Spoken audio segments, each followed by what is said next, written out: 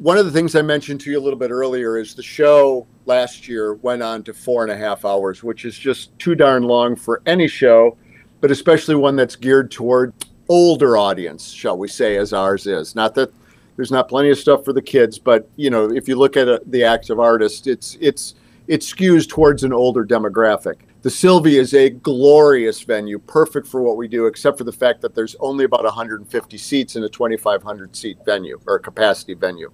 Everybody keeps wanting to come back, which says something that we're doing something right with the venue. All of our artists, and we always try to add new artists every year, and we've added a couple.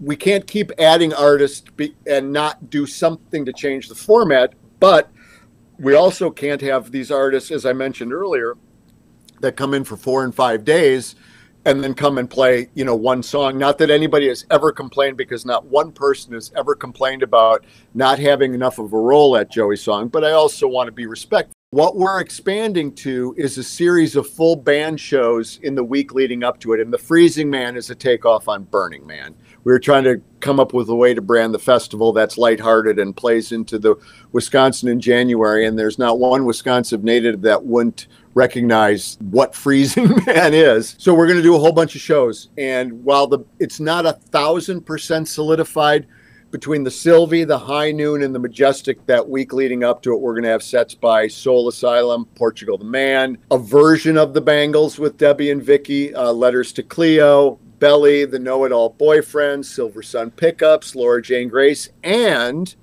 local hero up there by you, Kenny Hoopla, is going to be doing a set as well. There's a few other things we're working on as well, but that's what Freezing Man is going to evolve into, is going to be more of a festival. So then all of these bands and folks that would join us on Saturday will still join us on Saturday, but then it'll just be the All-Star Jam, but they'll have had a chance to play full sets and kind of flex their musical muscles. So that's the idea. By September 9th, we should be able to announce who's playing with who and when, but right now that's kind of the conglomeration that we're looking at.